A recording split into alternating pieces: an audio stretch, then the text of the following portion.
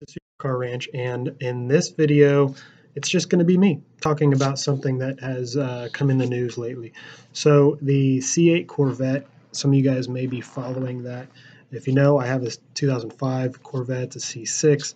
I've also really been watching the C8 news coming out on the forum or somewhere else on the internet, and it's been really interesting to watch. Knowing that I also have that Ford GT, and the mid-engine American car that it is, being able to see what they're doing with the Corvette, I'm interested in it, right? How is it going to compare to the Ford GT? Is it going to be in any way comparable to the Ford GT? So, a couple things worth talking about is a couple months ago there were some pictures that leaked of the interior. I actually really liked it. It was very futuristic looking. It looks like they're actually intentionally trying to make this car different and world class. They're no longer just trying to make it look like a luxurious Chevy. So it is up there with the interiors that I think Porsche and Mercedes and those kinds of brands are making. I think the C7 was a great new interior, but they had a few things that I thought were pretty cheap, like the infotainment system was just plugged in from a Yukon, and it just did look out of place.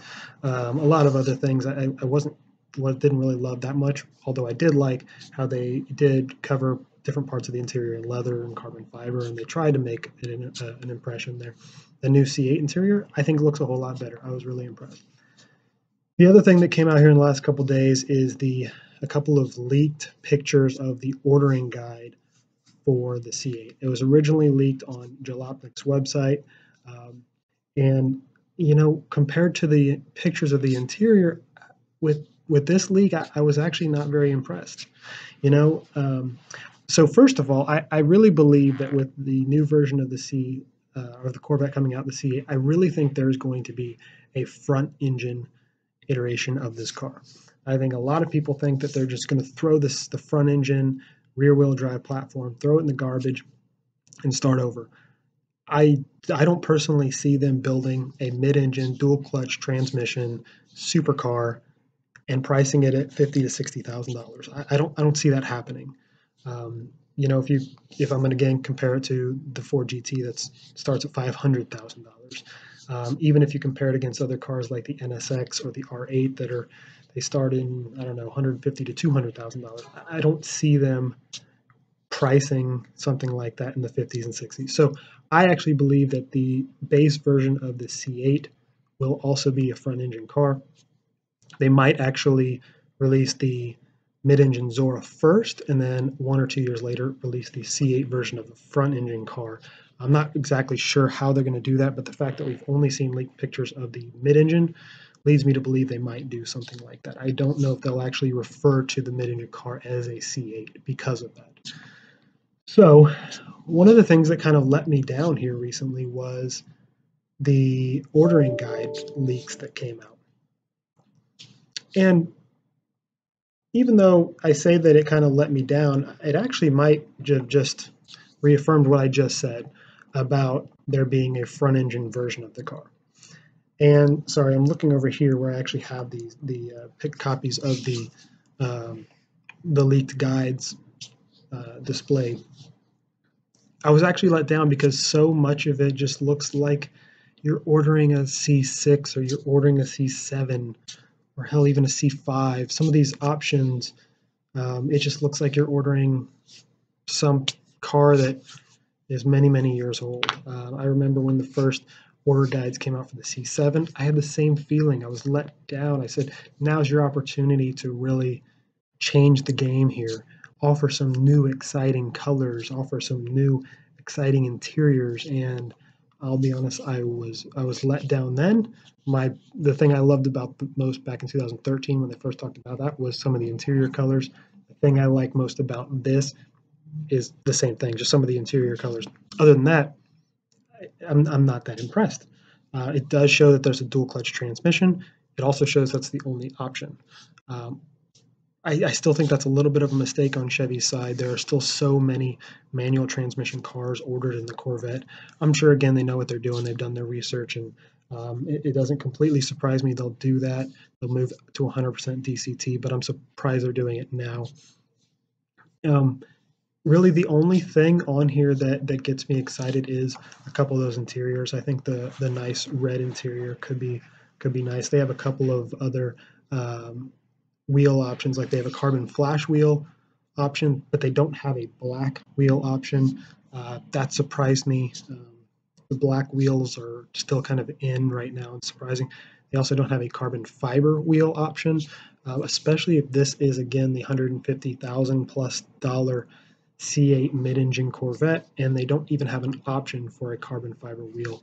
Again, with a $50,000, actually, I guess the R is, $75,000 Shelby GT350R has that option, and it's becoming a bigger option in other supercars. Why would that not be one of the options?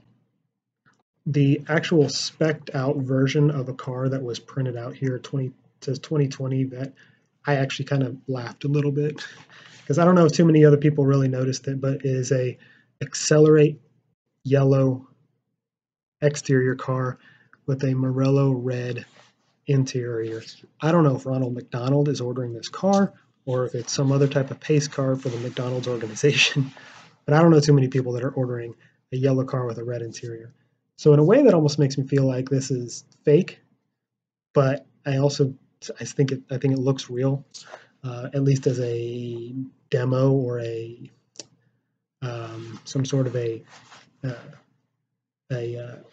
car that would just be used for promotional purposes, something like that. I really like the concept of the GT2 seats, assuming that it takes the competition seat up to the next level. That's, again, the interior thing that I really like.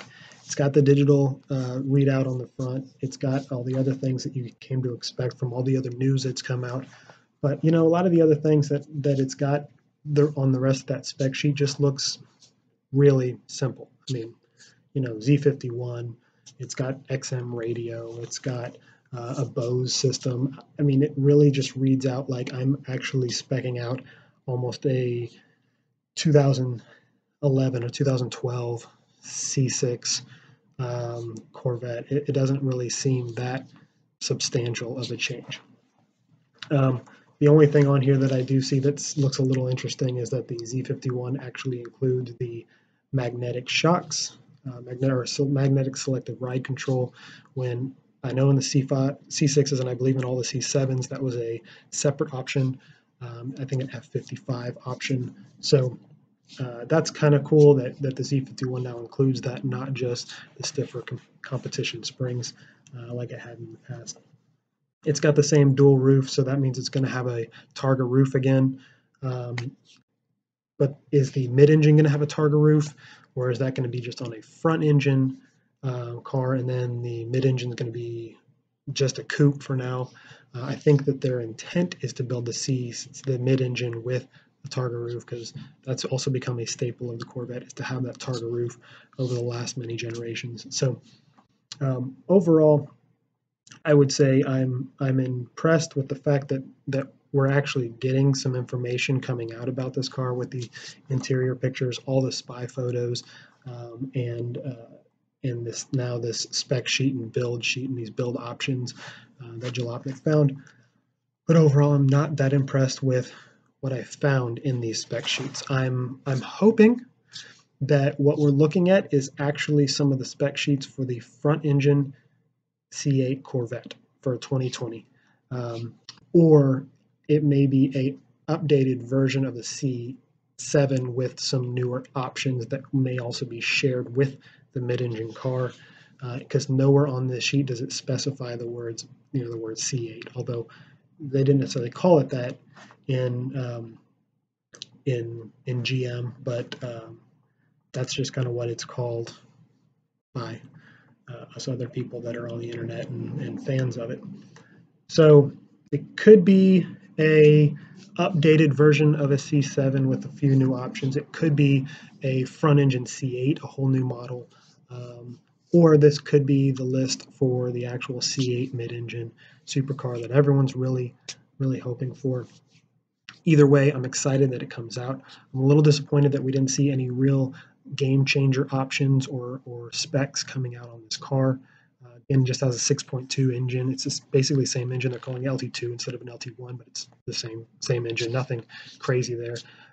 So I'm interested to see how it is. I'm interested to drive one. I'm interested to compare it against the C6. I'm interested to compare it against the Ford GT. I don't expect it to be 650 horsepower base model or anything like that.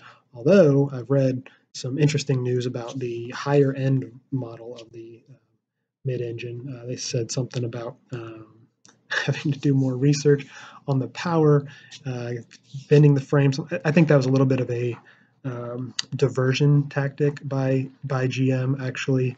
I don't know if that's actually happening.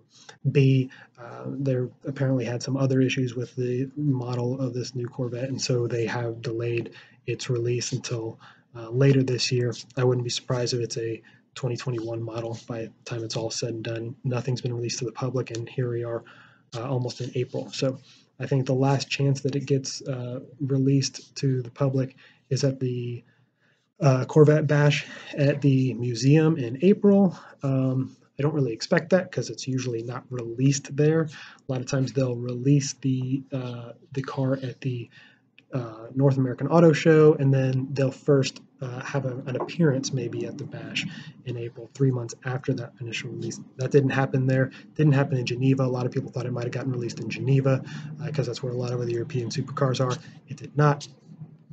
So here we are, almost April, almost at the Bash, and no news.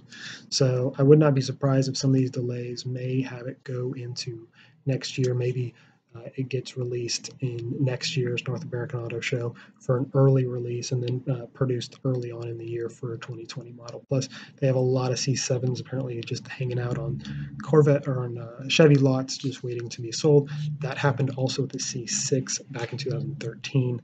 It's never going to not happen anytime they come up with a new model, but every time there's the year before a new model is released, everyone's anticipating a similarly priced new model. Why in the world would I buy the one sitting on the lot? So those are the many problems delaying this whole thing. Feel free to add a comment about your thoughts on the C8, your thoughts on whether or not there's going to be a front engine or if it's just going to be all mid-engine. Right now, it's again all speculation, but this is my opinion of it, and the things that I've seen online have led me to believe a few things. But leave a comment, subscribe if you want. We'll have more Corvette content, more 4GT content, more other content for other supercars, and there's going to be more to come. Right now, I'm traveling, so that's why I'm sitting here making a video of myself driving any cars. But hopefully, I'll have some other content for the 4GT and the Corvette up soon. Feel free to shoot me anything that maybe you would want to see in a new video.